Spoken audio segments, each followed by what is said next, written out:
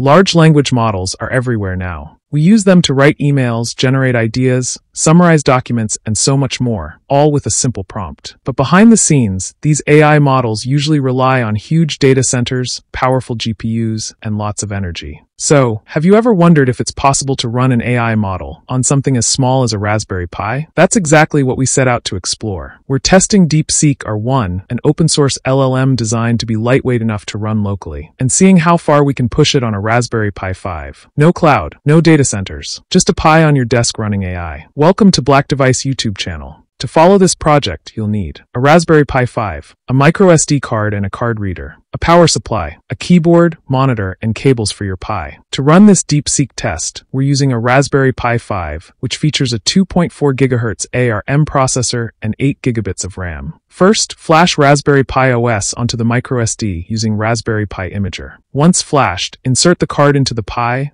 power it on, and wait for the OS to boot. Now, open the SSH terminal and confirm everything is updated by running the commands sudo apt update, and then sudo apt upgrade-y. We'll need curl to download files from the web. If it's not installed right, sudo apt install curl. Next, install Alima, a tool that lets you run and manage LLMs locally. It simplifies everything and is compatible with ARM processors like the Pi. Now we're ready to run DeepSeek on our Pi. DeepSeek R1 comes in several versions. Of course, models like GPT-4 or DeepSeek V3 are way beyond what a Raspberry Pi can handle, but smaller versions? They might just work. So we tested 4 of them, 1.5B, 7B, 8B, and 14B, to measure how well each one performs. For each test, we asked the same 2 questions. Name 3 key milestones in space exploration. Translate to English this sentence written in Spanish. La Raspberry Pi 5 permite experimentar con IA en local sin depender de la nube. We use the -- verbose parameter with each run to get extra data like generation speed and resource usage. Here's what we found. 1.5B downloaded quickly, about 1 GB, and responded fast. Answers came in under a minute and translation worked well. But when it came to more factual tasks like space history,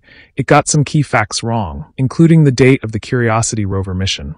7B was a different story. It took longer to download, and responses appeared word by word, 1 every second. The answers were more detailed, but still included occasional factual errors, even misnaming the first man on the moon. 8B gave us the best performance. It downloaded 5.2 GB and produced accurate, relevant answers. The translation sounded more natural, and the historical facts were finally correct. 14B? We couldn't run it. The Pi's 8 GB of RAM wasn't enough. We hit an out-of-memory error. This version requires at least 10 GB of RAM, so it'll have to wait for a future test, maybe on our ARM cluster? On our blog, you'll find our step-by-step guide so you can replicate these tests and run the different versions of DeepSeek on your Raspberry Pi 5. Check the link in the description. What did we learn? Even with limited resources, the Raspberry Pi 5 can run real LLMs locally, and for simple tasks like translations or quick lookups, it actually performs quite well. You can even dedicate your Pi to DeepSeek, leave it running, and access it remotely using Raspberry Pi Connect. If you don't know how to set up Pi Connect, check this video. Beyond that, these tests are more than just fun.